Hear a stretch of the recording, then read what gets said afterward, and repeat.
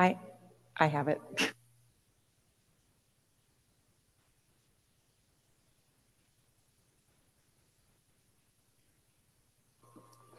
All right, can you hear me? Oh, yes. Oh, you sure can. So good evening and welcome. We are very excited today to have Emily Kircher-Morris with us. We have about 70 people online, as well as the group that we have here in the audience. We have a topic that oftentimes gets left out. Somehow we think, okay, we got them through elementary school, we're good. And then middle school and high school hits, and we're not good anymore. So we are very excited to be able to listen and learn how to support our learners in what can be sometimes a difficult age, compounded by the fact that I'm gifted or I'm twice exceptional. So you're not here to hear me, but we are very excited to have Emily with us. I'm going to turn it over to you.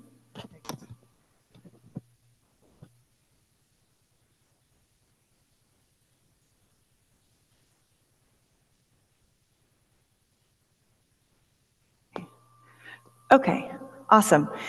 So yeah, welcome. I'm so happy to be here. It was, apparently there's a golf thing happening this week. I don't really know, but there were lots of people on the plane with golf clubs. And so I actually live in St. Louis, but I enjoy my time coming down here and working with the teachers and talking to the parents. So I'm really excited to talk to you about this topic. Sorry, I've got to...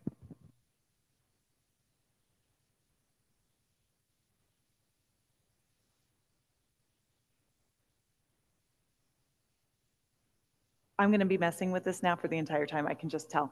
Okay, so we're going to talk today, though, about gifted and twice exceptional tweens and teens. So yeah, those middle school age, all the way up through high school, and even a little bit beyond that. They all kind of fall into this category.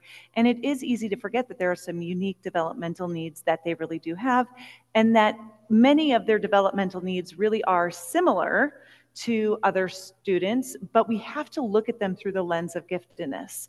So we're going to consider all of those things. Just a little bit about me. So I am the host of the Neurodiversity Podcast. I'm the parent to 3 kids. I have a 15-year-old and a 13-year-old and an 8-year-old. So very much in that teen and tween world there. Prior to being in I currently actually work as a mental health counselor. Prior to that, I worked as an educator. I taught in gifted ed programs. And so all of that has kind of led me to start the Neurodiversity Podcast.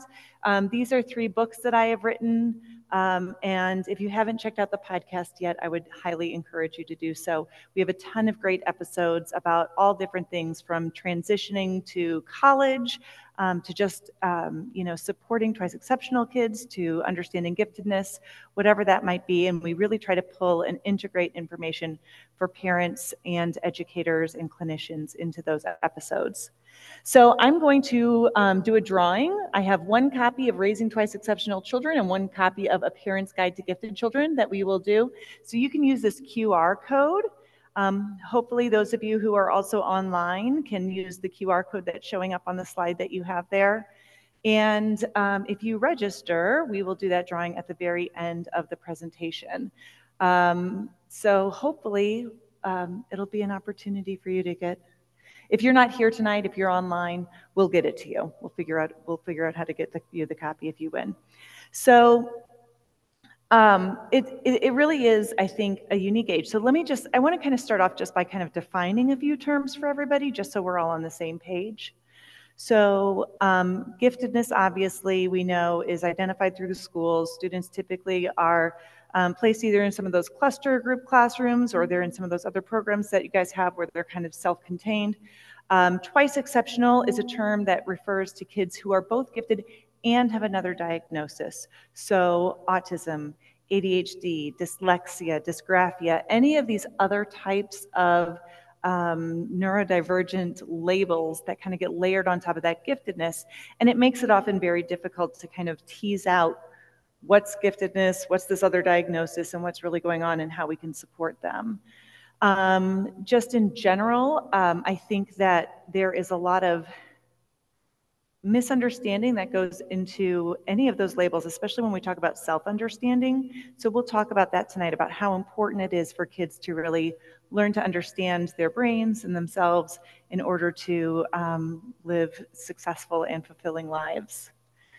So I'm going to kind of break this down into 3 different areas that we will talk through today.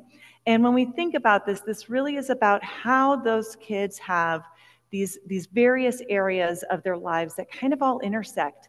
And this age of being a tween all the way through, graduating from high school and starting college or whatever that next step is really interesting because there's both this, it's just a stage of really identity formation, right? Where they're really figuring out who they are. They want some independence. They're pushing, for some of those, privileges that come along with being older. So oh, that was the wrong button. So the things that we're going to talk about their academic lives and how that really impacts their identity development. We're going to talk about their social lives and how those impact their development. And then finally, we're going to talk about their emotional lives. And specifically, we're going to talk about mental health and self-regulation, and ultimately culminate all of this with how we can support and build resilience in our kids. So let's start off with academic lives and expectations. There are a lot of things that kind of influence kids that we can really think about how they need some support for their academic lives. So one thing to consider is what are their expectations for themselves? We know that kids have internalized a lot of messages from the time that they were very young. So for example, they might have internalized the message that they're smart and therefore things are supposed to be easy. But the hard part about that is, especially for younger kids, things generally, if they're gifted, they are often easy. But as they grow up, they progressively get more difficult. And so sometimes eventually they hit a wall where that ability just isn't always catching up to all of that. And so that can cause a lot of frustration, especially if there's been some perfectionism that's developed when they were a little bit younger. Other expectations for themselves, though, if they are a child who maybe is twice exceptional and they've learned the message that they're lazy or they're unmotivated, right? That influences how they see themselves and what their expectation is. But we know that there can be a lot of pressure there. There's also the expectations of others. What are their expectations of their parents, of their teachers, of society? What does it mean for them to be a gifted or twice exceptional student? And so all of these different things, kind of influence how they see themselves and how they interact with the world around them. And so we know that a lot of kids really need some support in balancing those academic lives and their extracurriculars. So one of the things that you will frequently see with bright kids is that they can do a lot of things.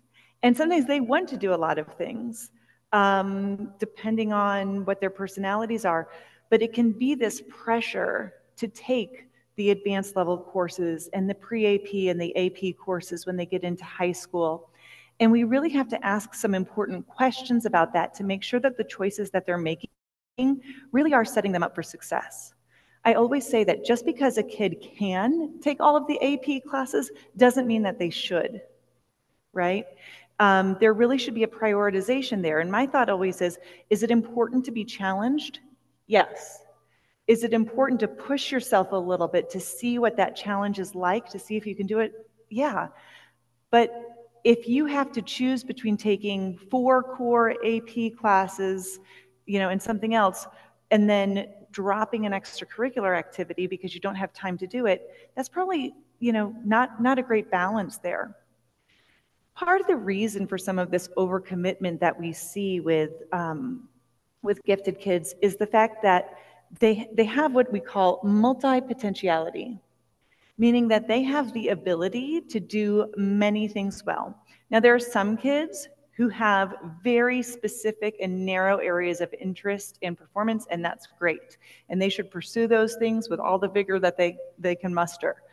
But we also know that for a lot of gifted kids, they could do a lot of different things well. And that causes a lot of pressure with some of those choices that they have to make. So I have a clip from the podcast from Dr. John Goodwin. He is a psychologist. He lives in California, and he talks and researches about multipotentiality. And so he's going to share some of his thoughts about what that is and how it impacts kids. Multipotentiality is often thought of, and I think a good working definition, or individuals who are multipotential are those individuals who have diverse talents and interests, and they can succeed at a very high level in a number of different fields. Okay. Oftentimes, these fields might be quite divergent. Right. The potential aspect typically refers to something maybe latent or even uncertain, but it can be developed and it's indicative of capacity. And a major question for students who are impacted by multipotentiality is, how do I make a career decision? And how can I choose a path from so many realistic possibilities? And so it's really important to think about with our multipotential students, there's an important distinction between some of the career choice dilemmas that most pre-collegiate students may experience, or even students who are in college. I think that it can be difficult for anyone to explore or commit to a particular career path, right? However, for many students who are not multipotential, they typically, certainly by the time they get to prepare for college, they've kind of circumscribed their career choice options to a relatively limited array of options. With our high ability students who are impacted by multipotentiality, they may have multiple highly divergent career paths that they could pursue and be successful at a very high level. So while he is talking specifically about that transition into college and making some of those career choices, this impacts kids even from a very young age. What electives should I take? What extracurriculars should I do? I can do this and do it really well, and I want to do it, but does it mean I have to give up this other thing? You know, as I go into a career field, if I choose, you know, that I want to go into the medical field, well, that means I can't pursue music, you know, and so that can cause a lot of problems. And when you layer that with any sort of perfectionism, it can be really scary to let go of some of those options and to let go of some of those choices. So that might be something that kids might really face. That we can consider, again, as part of that identity development as they are growing older. So we can also talk about, when we talk about those exceptionalities, talking specifically about twice exceptional learners. We can recognize that some of these kids may have been identified or diagnosed when they were young, but not all of them have been. A lot of times as they get older, some of these things come to the surface because giftedness really can mask the characteristics that come along with ADHD or with autism or dyslexia. And so if the giftedness was noticed first, or sometimes even if the giftedness wasn't noticed, but it kind of balanced out those areas of difficulty, maybe they weren't even identified. In the DSM for autism, there's actually a statement in there that talks about how some of the social communication differences that we see in autistic individuals don't really manifest until the expectations outpace their abilities. So what that means is that if you've got a really bright kid who's autistic, again, those things may not really come to the surface until all of a sudden in those tween years or in those teen years where those social differences really and social expectations really elevate. That's when those things, we might really notice them and identify them. One really interesting fact is that research shows that of individuals who are identified as autistic, they are 1.5 times more likely than the general population to also be gifted. So when we talk about like a gifted ed classroom versus a general ed classroom, we're going to have more autistic students who are gifted and autistic in here. So you might see some of those things coming to the surface a little more frequently. But how does that impact how they see themselves? How does that impact what they know about themselves? I'm really a strong proponent of the idea that labels, while I wish that they weren't necessary, ultimately I feel like they're a good thing. Like, I wish we lived in a utopian society where we didn't need labels and everybody just got what they needed based on what those needs were. But we're not there right now. And so we need these labels. But part of the importance of labels for neurodivergent people is if you don't have an accurate label, that label gets filled in with other things, right? Instead of like, oh, I'm ADHD, it's like, oh, I'm lazy, I'm unorganized, I don't care about school, I'm unmotivated. Or if I don't have the label of gifted, it's like, I don't know, everyone thinks I'm weird, I'm overbearing, I don't know, whatever those labels might be that go along with that. And sometimes it's just easier to have that label and to talk about it openly. What are the strengths that come along with it, along with the struggles? Because there's no label like that that doesn't have a little bit of that balance both ways. We really want to lean into kids' strengths, and that's part of the idea behind the multipotentiality is that they have many strengths that you can lean into. But for 2E kids, what we often focus on is on fixing the areas of difficulty for them. However, that's really not the most effective way to support them.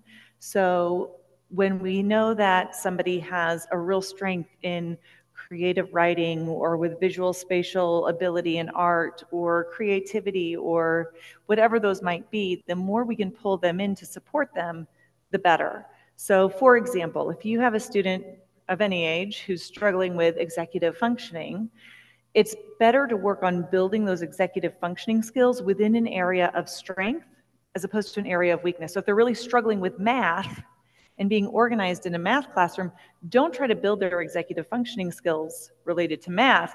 Build their executive functioning skills related to something that they love, and then you can kind of transition it and generalize it over to that other area.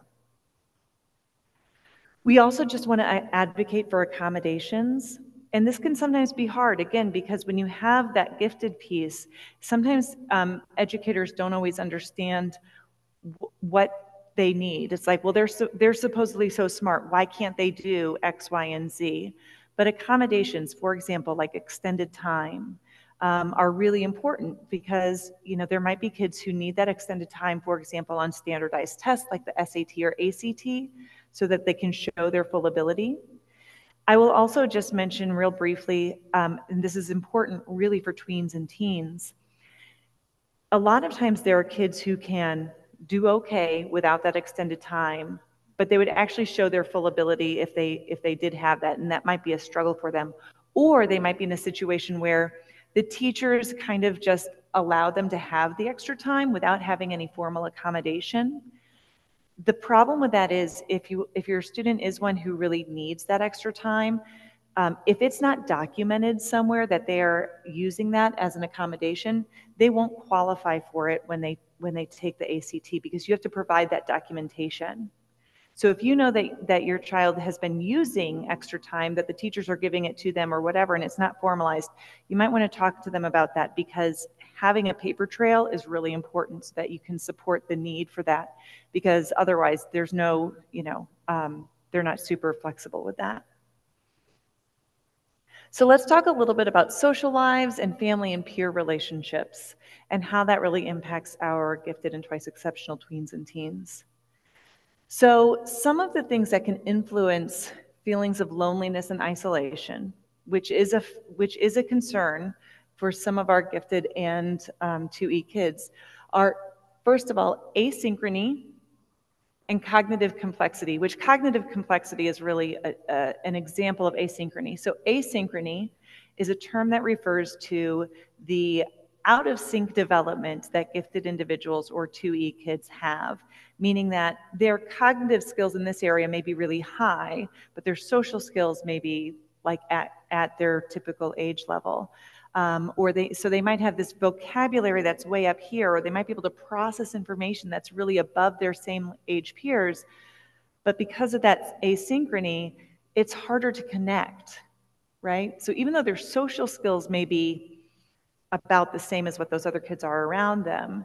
If they talk like they're much older and the other kids don't always connect with that, that can be a barrier and cause them to feel like they don't have any peers who really understand them.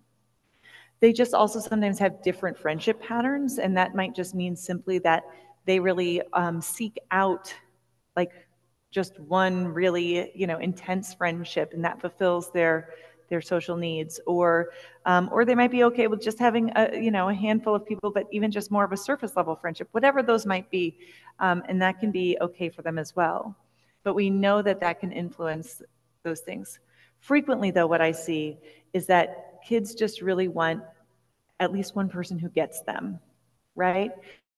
And what we need to remember is that even in those tween and teen years, that those kids who are at the exact same age level might not be the best fit for that, right? They might not connect quite as well. So one of the nice things, especially about high school, is that if you get involved in some extracurricular activities or even in the classes, you're not as bound by age norms because of those age bands within each age level or grade level. So you can kind of find some people who are maybe a little bit older or even a little bit younger, but who have similar interests that you can connect with. Some common coping strategies that kids use in order to kind of figure out this whole social thing. So first of all, sometimes they deny their talent, right? No, I'm not really good at that. I don't want anybody to know that. I have a friend who I went to school with from, kindergarten all the way through senior year of high school. He was in the gifted ed class with me. And we ran into each other like when we were in college, and we were talking one time, and he was telling me he was a competitive pianist. He used to go and do all these things, and he never told anybody, even the people in our small gifted ed class, and we were all really pretty close, because he didn't want to be different in that way. And it was like, and it's like basically, and then he had shown me, it was just amazing that the level at which he could play, and the fact that he never told anybody because he wanted to fit in. He didn't want to be different. Minimizing achievement is similar to this, but more than anything, when I think about minimizing achievement, I'm thinking more about like the academic piece of it, right? I don't want to take that AP class. I just want to be in the gen ed class so that my friends are there. Or especially for tweens and especially for tween girls, it's like, it's not so cool to be smart. And so I want to downplay that so that I can develop these friendships. And then also just conforming with others. I'm going to mimic this. I'm going to put on this mask so that I fit in. And the problem with all of these things it's like that doesn't feel good, right? And sometimes kids aren't even really aware that they're doing it, but we want to talk to them about those things because it just really can wear away at their overall self-esteem and self-worth if they're constantly trying to keep themselves small and fit into the box where they think other people will like them. So one thing that's really interesting about peer relationships is that we often think about how, especially tweens and teens, are more influenced by their peers than they are by their family. And there is some research that shows that, but specifically, the ages of 12 to 14 are the ages when kids are most highly influenced by their peers. They're the most aware of how they're perceived. They're most aware of like what all those dynamics are. And this makes total sense. My daughter's in 8th grade. I work with my clients at the office, who are for counseling, and I always tell them middle school is the worst for social stuff. 7th grade seems to be the peak, and then it's kind of like it gets worse. Starting in like 4th, 5th grade, it starts to kind of get bad, and then 7th grade is the worst, and then it kind of starts to get better and kind of tapers down. But that really is the age where there's the highest influence from peers. Kids this age have the highest level of importance of feeling like they fit in and they want to avoid being left out. And they're more likely to seek the rewards of being liked by friends. So as parents, this is the age where we really want to be aware of what kids are doing as they're socializing. Who are their friends? Luckily, at this age, we probably have a little more influence than we do when they get a little bit older, especially once they are driving or their friends are driving. But the thing is like really, the research also shows that kids really gravitate towards peers who are compassionate, right? Like, and that tends to be who people want to be friends with. So the fear that kids are always going to be influenced negatively by their peers really is not necessarily true. Kids are just as likely to be influenced positively by their peers. So we just want to try to keep them with those friend groups as much as we can. Another piece about this with talking about the family relationships, what are some of the things that we can do to really foster a solid parent and teen connection? So first of all, we really just want to have as much open communication as possible. Now, my 15-year-old rarely leaves his room, so there's not a whole lot of time for open communication, but when he is around, we do try to talk. But in general, though, I just try to encourage him when we can. So one of the times that he will really open up, he's 15, he's got his driver's permit, he wants to learn to drive. And so I can get him to get into the car with me. And having those car conversations is great because usually it's just the two of us in the car, but also we're sitting side by side. We're not face to face. That makes it a little bit easier to talk about things that might be uncomfortable. But we really want to foster that open communication. We also really want to help kids have a sense of independence because if they don't have that, they're going to push back. So this is a hard one, like that gradual release that we have to have as parents towards that independence. And depending on your child's personality, they may be like ready for it and going ahead of you, or they may be really struggling and have a hard time with this. But ultimately, the more that we can really have them make more of those choices for themselves and have some influence over the policies that we have in our house, the better that it is because, they just really are going to want some of that. The other thing about peer relationships at this age, it's more of a generational thing. It's really hard to understand that kids really do have friendships that are super fulfilling that are online. The nice thing about this for neurodivergent kids is it's often much easier for them to find friends online who have similar interests. And so my daughter's like super into Pokemon and Wings of Fire, if you know that series of books, and like all of these kind of like unique little pockets of people, but it's sometimes hard to find people. But she's found people online through Roblox, of all places. And my husband sometimes gives her trouble. He's like, well, those are not real friends. And I'm like, well, what do you consider a real friend, right? How do you know, like, if that's somebody that they connect with, that they interact with on a regular basis, that they enjoy that time with them? We need to sometimes reframe some of that. And you might be afraid that your child's like a loner, like they're only hanging out by themselves, but they may have some really solid friends online. I have some of those kids who are clients who are like late bloomers with the social stuff. Maybe they have social anxiety, maybe they just don't have a lot of skills at developing those relationships. But eventually, like having those relationships online is actually a really safe place for them to kind of explore that and find those people that they connect with. So we don't want to diminish that. We want to recognize that as a really valuable form of friendship. So we can't talk about tween and teen development without talking about social media. So first of all, 95% of young people ages 13 to 17 report using a social media platform. I'm surprised that it's only 95%. Most of them have multiple. And more than a third of them say that they use social media almost constantly. Almost constantly. So what are some of the reasons or the themes of this social media use? Sometimes it's self-expression or validation. Sometimes it's appearance comparison and body ideals. There's a pressure to stay connected and that fear of missing out. There is social engagement and peer support, which can be really positive, but there's also exposure to bullying and harmful content.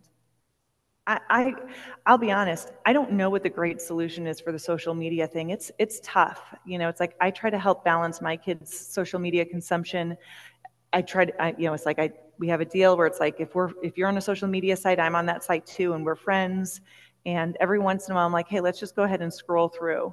I even told my 15-year-old, I went through his TikTok and I went through and I'm like, I'm going to mess with your algorithm a little bit here, okay? And so I went through and searched some people and was looking at some things. I'm like, those influences will now be in his feed a little bit. And he knows, and we kind of joke about it. But hopefully, though, we can have, again, that open communication about this. It's like, you have the privilege of using this, but also we need to help moderate that content just a little bit. But it's also not useful to just, not have it just because it might be unsafe. So this next little clip is another clip from the podcast. It's from Deborah Heitner, and she's the author of several different books. One of them is called Growing Up in Public. That's her most recent book. I know another topic that parents really consider, or hopefully are really starting to consider. I think when social media really came around originally, we just didn't really think about it a whole lot, but the fact that what we put online of our kids or what they put online of themselves is out there for public consumption. And it can be really difficult, if not impossible, to get that privacy back once it's out there. How do you help parents and kids navigating those situations? Yeah, I mean, a huge thing we can do is ask our kids permission before we post about them. And that sets them up to realize, hey, this is a boundary and I should be doing this when I post. I should be asking permission. I shouldn't just be posting. And it reinforces that it's okay to have a boundary, which is a really positive thing. And it also gets kids asking the right questions like, Dad, who's on your Instagram? Moms, who's on your Facebook, right?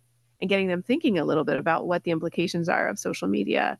Another thing we can do is make sure that they do understand that things are searchable, but we want to really focus on character over like consequences. Like we don't want to tell a sixth grader, oh, you're not going to get into a fancy college because of what you just posted. We want to keep any sort of talk about reputation kind of to the moment.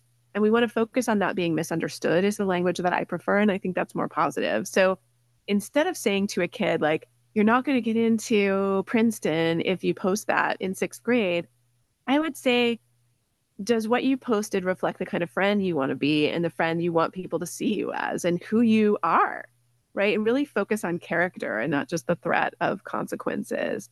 If you do want to go to consequences, which I think is realistic, like say they're posting at school, I would talk about now consequences like, hey, if you're in seventh grade and you're posting a bunch of really nasty language in a group text, somebody's mom or dad might see that and you might not get invited to that birthday party or bar mitzvah or whatever. Like they're going to have a judgment about you and they might think thoughts about you that might not feel accurate to you, but like you might be just kind of showing off for your friends, but you have to recognize that there might be this other audience there that you're not thinking about. And I think that's a more positive and helpful and also developmentally appropriate way. Because the fact is, colleges will not see what you posted in elementary school or middle school. And even if you post something in high school, it would have to be extremely egregious. Like, yes, if you become known for having, a white supremacist or homophobic YouTube channel or something, like, yeah, there are going to be a lot of colleges. They're like, we don't want that kid on our campus. That person's a hater. But if you're just using bad language or wearing clothes that your parents think are too sexy on Instagram, like, that's not going to keep you out of college. I live near Northwestern University, and I can guarantee that many kids walking around that school, which is a very hard to get into college, have probably posted language that their parents wouldn't like or worn an outfit that their parents didn't love or, something like that on social media or liked a post that maybe they shouldn't have. And so I would think more about the consequences of how people who actually know you are going to understand or misunderstand you versus like, these selective colleges are going to like go deep into your digital footprint and try to find your Instagram handle, even if it's not your name or whatever. They're not. So I like what she's talking about really kind of helping put all that into perspective about what kids are posting, what they're putting out there, and what the impact is, on a real day-to-day basis for them. So I want to talk a little bit about the emotional lives and mental health. And it's really hard to talk about mental health with tweens and teens without talking about some really sensitive topics. And so we are going to kind of touch on some of those pieces because I think it's really important that parents know about what to look for, especially, and I'm talking specifically about like suicidality and self-injury. So before we get to that piece, just recognizing that high cognitive ability is not inherently linked to psychological problems. I think that that's kind of a myth that's out there, but there really is no research that shows that. But what we can consider is that there are environmental factors that can influence this, right? So again, if you're a student who's gifted and you're taking all of these high pressure AP courses, right? Or I have some students who, or some clients who attended a school, and literally the school, it was a private school in St. Louis, and the school counselor described it to me as a pressure cooker. And it's like, you know, we put these kids in these situations, and so those are things that can influence it, but that's not inherently linked to their ability, that's linked to the environment. And so how do we modify the environment to support them? And so when we talk about the mental health concerns, we have to think about them within the context of that cognitive ability. How do we really support them in a way that honors their ability and takes it into account? So, you know, finding, if you end up seeking out therapy or a counselor, if you can find somebody who understands and knows giftedness, great. If you can't, understandable, but maybe there's at least somebody who's willing to learn, right? So we'll start off by talking about NSSIB, which is non-suicidal self-injurious behavior.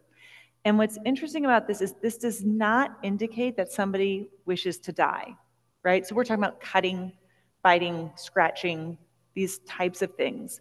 And there are many reasons why somebody engages in them, but it does not necessarily indicate suicidal intent. As a matter of fact, actually, it rarely does.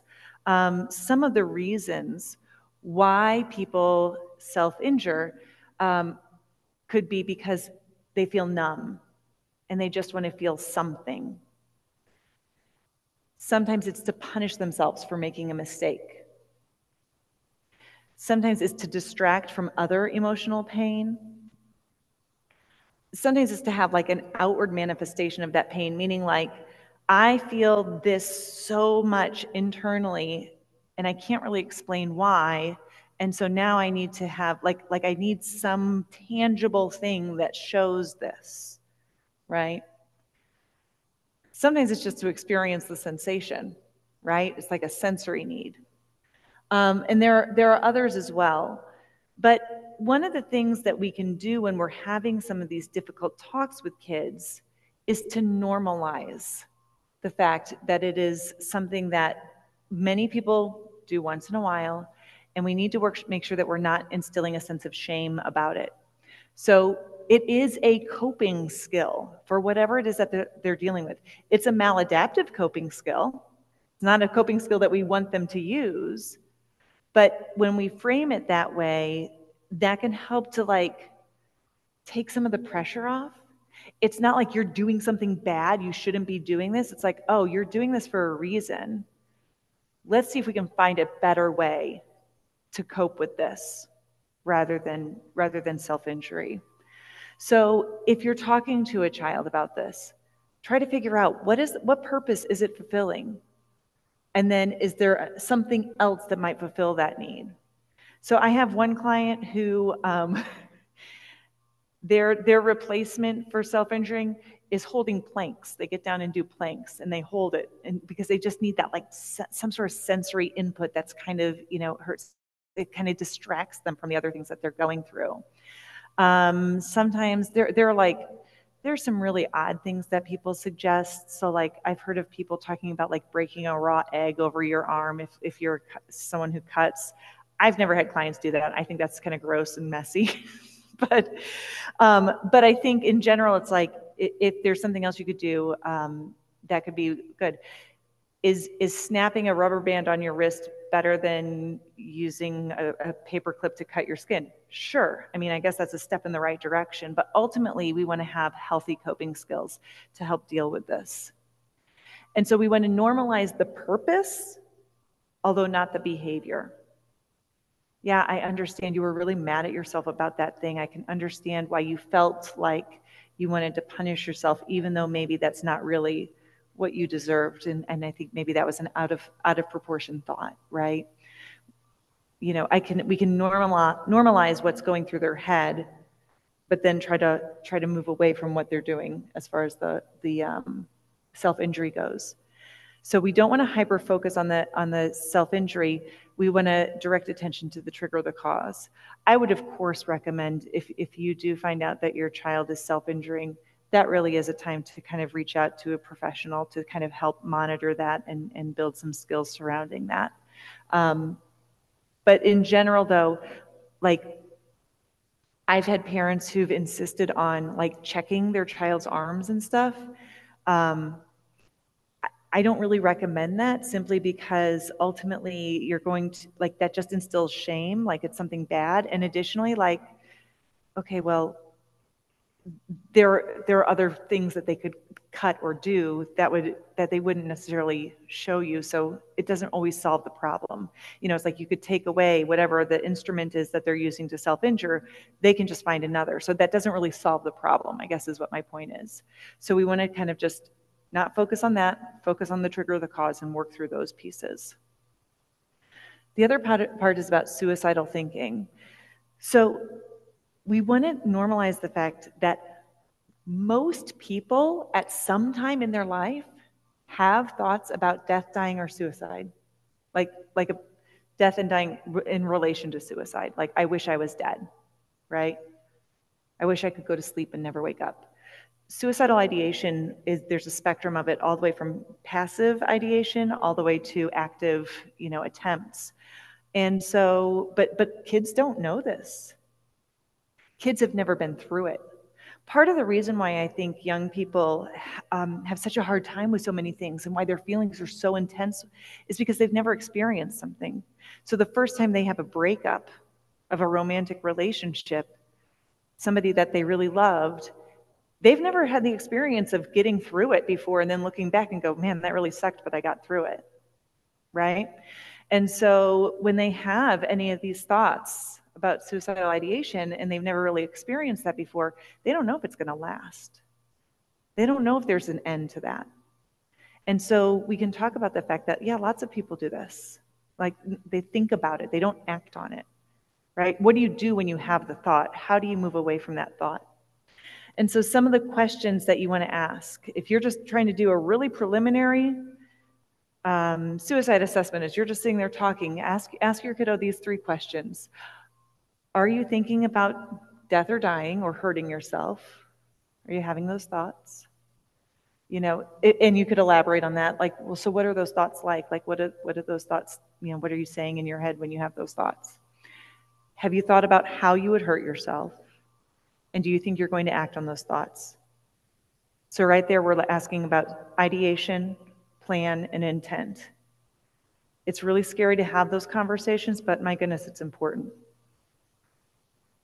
I mean, I'll be honest, my 15-year-olds, if you've had a 15-year-old, you know what I'm talking about, but he and my husband got in an argument the other day, and it was like a bigger deal than what it needed to be, but he doesn't really get upset about stuff, and he was pretty upset. And so I went in and I just checked with him. I just asked, are you having any thoughts about hurting yourself? Because part of it was he was like banging on the wall because he was mad. Luckily he didn't break himself or the house. But, we just need to be aware of those things. So how do we move through all those things? So resilience is the antidote for shame, anxiety, and low self-confidence. So how do we build resilience in our kids? How do we help them understand who they are and really build that feeling of self-identity and authenticity? So here are some steps. First of all, we just want to promote healthy risk-taking. So, for example, trying out for a sports team, that's healthy risk-taking, right? Doing something that feels a little bit uncomfortable. If I have so many, anxiety is such a barrier for so many kids, and they won't attempt something because they think they're going to mess up or they're going to fail, or everyone's going to, remember it forever. And the thing about that type of avoidance is that all it does is create more avoidance in the future. I always tell kids the number one thing that anxiety wants you to do is avoid the thing that's causing anxiety. So the more you avoid, the more the anxiety builds, and it just kind of is like a snowball effect. The only way to get to move through that is to go through it. Can't go over it, can't go around it, have to go through it. And so healthy risk-taking chips away at that anxiety and builds that confidence. I can try this, I can do this, I can speak in front of the class. I can ask a question. I can try out for the sports team or the play. Encouraging that open communication, we've talked about that a little bit already, but just really offering those opportunities to try to get some feedback from them. And also, I think the other part of that is like not jumping in and trying to solve the problem. You know, I think sometimes we talk about this in relationships with adults, but it's the same with kids. It's like, do you want me to listen or do you want me to help you find a solution? Because those are two separate conversations that we're having. If you just want me to listen, that's fine. Vent all you want. But I think as parents, we try to jump into problem-solving mode sometimes too quickly, but what that ends up doing is shutting kids down. Then they don't want to talk because we feel like we're just trying to fix it for them. Just developing those problem-solving skills. So along with that open communication, how are we having this conversation? How are we encouraging them? Like, what do you think you could do? You're anxious about giving this presentation in class. Are there any other solutions that you could do? Could you talk to your teacher about doing it one-on-one? Could you practice and build up your confidence, maybe with a couple of friends? Maybe you could record yourself and watch it first. Like, how could we solve this problem? And helping them really try to brainstorm what those might be. This is an area where it's like if they aren't really coming up with some ideas, I'll tell you what I love to do actually with my clients is I'll hop on ChatGPT with my clients and say, what should a student do if they're struggling with this type of situation? ChatGPT will say things that are the same things I would say, but it's not me. And these are even my clients, but just that triangulation, it really kind of puts the power back in the kids' hands, right? Because this is just this machine that's saying these things, and then I get to choose what I'm going to do there, as opposed to me suggesting something which then might be tied up with a whole bunch of other implications as far as what I expect, what my expectations are. When we do it that way, it takes my expectations out of it. And so that can really build that autonomy. Create realistic expectations and goals. What is a realistic expectation for grades or for where you're going to go to college? Man, I can't tell you how many heartbroken kids I've had who are just brilliant, and they apply to all of these really highly selective colleges, and then they only get into their safety school. And trying to help kids understand, it's like applying to college in a lot of ways, I feel like it's like a lottery. It's like it's so hard to really know what they're looking for, and these highly selective colleges accept so few kids. It's not about you, but that it doesn't feel that way in that moment. And then really allowing that authenticity. So I want to talk a little bit about camouflaging and masking and related to that authenticity piece. So neurodivergent people in general often find that they feel like they have to mask or camouflage their neurodivergent characteristics. The gifted kid has to hide their ability.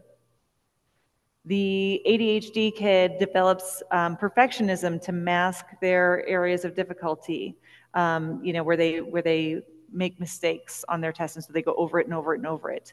The autistic kid ends up mimicking what they see other people doing as far as social relationships goes, because they think it's going to help them build friendships, but then it doesn't work the way they expect, and that's kind of confusing.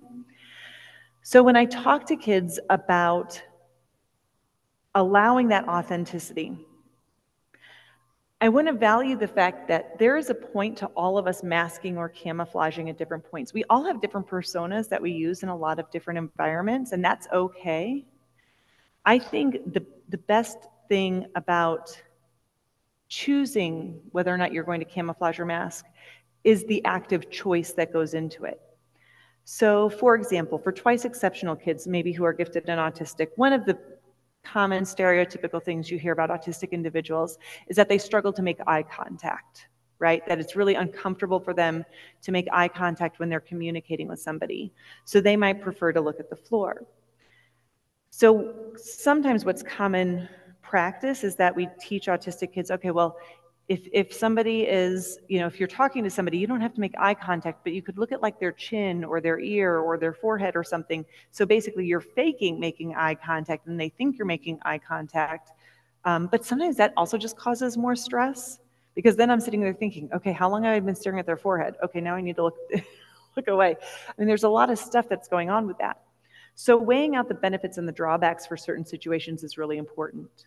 So there might be some situations where it's safe for me to unmask and to say, you know what, I just want you to know that even when I'm not making eye contact with you, it's because I have a really hard time focusing when I am making eye contact. And it's much easier for me to listen to you when I'm looking at the floor, right? The benefits might outweigh the drawbacks in that situation. There might be other situations where it feels safer or the benefits to go ahead and mask. I am going to fake it in this situation for whatever reason. I'm not ready to disclose that or to advocate for that in that moment. And so we want kids to be empowered to make those choices. So this acronym, the TRUE acronym, talks about steps that we can help kids take in order to really decide whether or not they want to mask or be authentic in those situations. So the first one is like, if they're in a situation, we want them to trust their feelings. Right? How comfortable do you feel in a situation? If you feel kind of, I don't know that I really love the word unsafe in this context, but I guess that's the word that I'm going to use, but like uncertain maybe is a better word. If you feel uncertain about how you're being perceived, or if you feel like maybe people aren't really open to seeing the true you, you have to kind of trust that. You also have to trust the feeling whether or not, like if you feel you're being really fake or inauthentic, right? So you want to trust those feelings. You want to reflect on that masking, and that's the benefits and the drawbacks piece, right?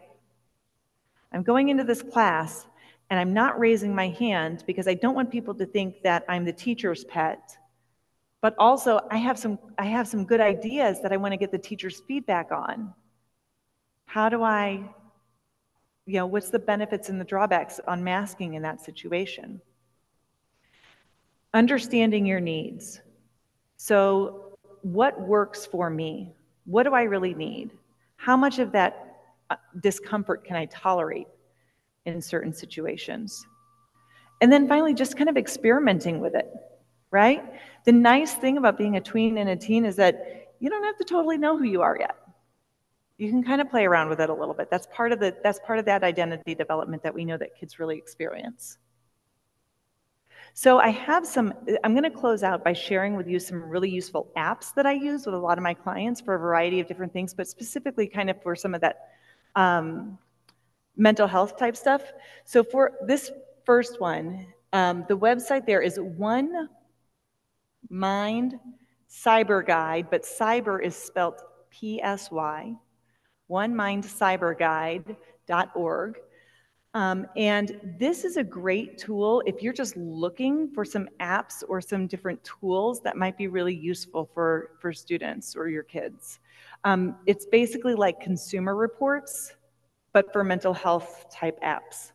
And so it tells you all sorts of things such as, what are the privacy policies, who is creating this? And so I would highly recommend if you're looking for a tool, this would be a good place to go. Oh, I guess I have a little video here. I forgot that this was a video. It'll kind of show you. So you can like scroll down. And so kind of shows you all the different needs that you might have. So sleep, stress and anxiety, find stress and anxiety apps. And then you can scroll down to all of these different pieces here, and it gives you some suggestions. You can filter all of the different needs. Tells you what the credibility is. Transparency is talking about the privacy piece. And then you can look and kind of scroll through and kind of see what it's all about. Also, these are specifically reviewed by actual mental health clinicians as well. So that's where that review piece is coming from. So you can get some good feedback about it. So I would really recommend this if you're looking for a tool. One of the things I love about this is like it kind of gamifies, not this particularly, but some of these apps really kind of gamify some of the strategies and skills we want kids to learn. And let's be honest, most of them are on their technology all the time anyway. So here's another app. This app is called Dailyo. If you notice, the name of it is kind of right up there. So Dailyo is a mood tracking app.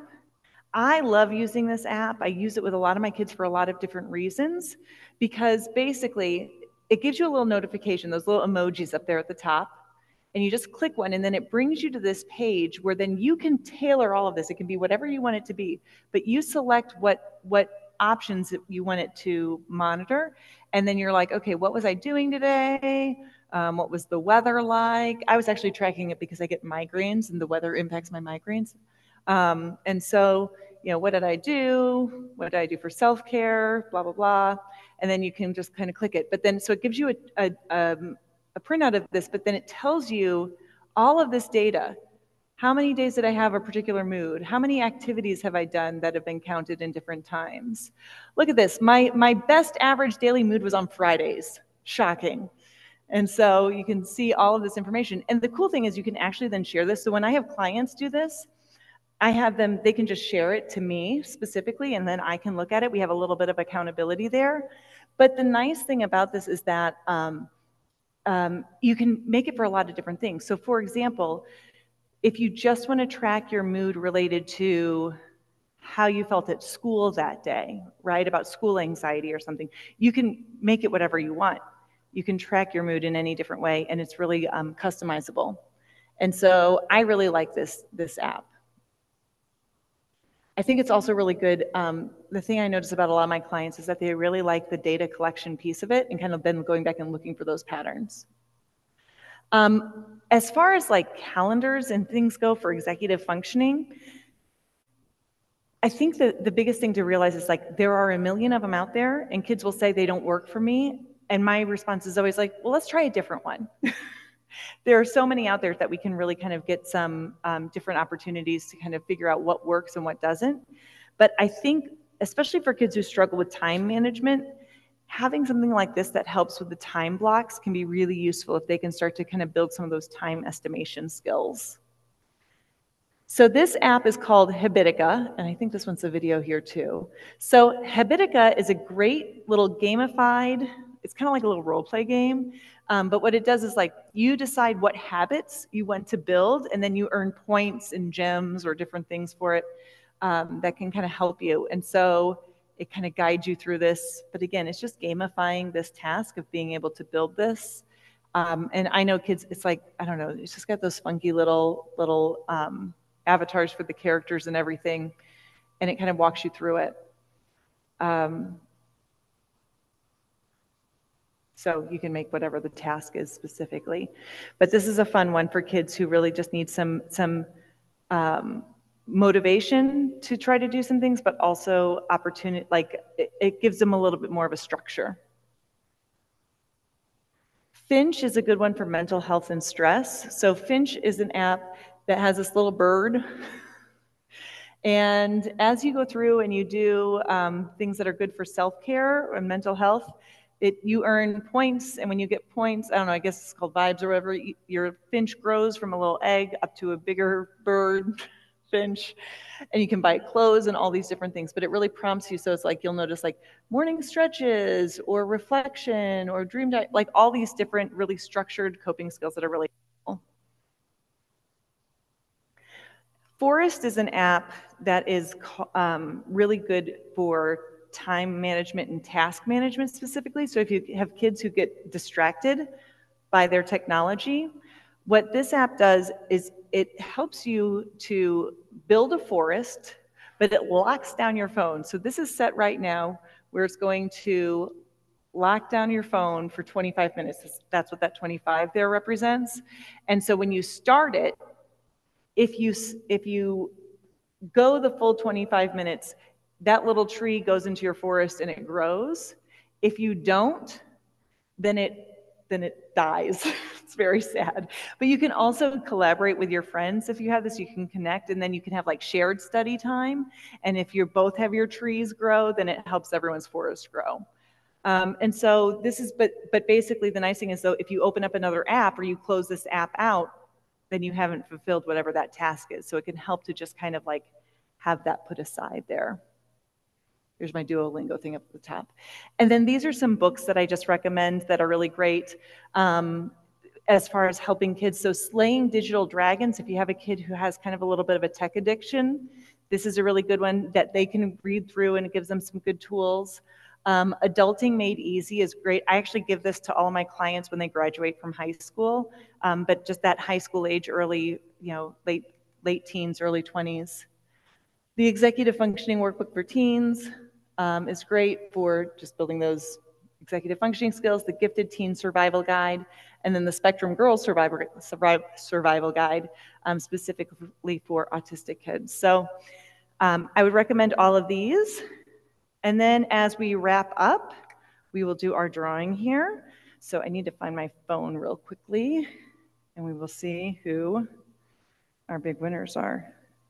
I did forget to set this up, so you're going to have to give me just literally like 30 seconds. It won't take me long, but I just have to link it up. Link to Google Spreadsheet. It's amazing what technology can do, especially if you have it set up beforehand and you don't have to sit here and do it right now. Okay.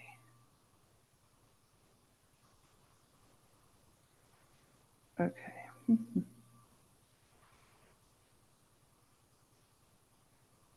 Well,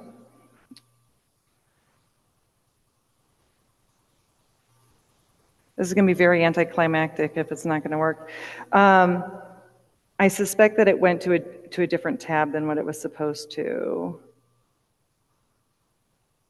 Okay, I have bad news. I'm sorry. I messed up. I must have messed up on one of the forms, because when I pull up the Paradise Valley one, there's no names on it. So either nobody signed up, in which case nobody wins, or I messed up. But I'm not going to have you guys sit here and wait for me to try to go through and like mess around with a spreadsheet. So we will draw the names, and then Karen and I will work together to get them to you. But anyway, I appreciate your time. If you have any other questions, you're welcome to hang out, and I'll be here for a little bit to answer those. Thank you so much.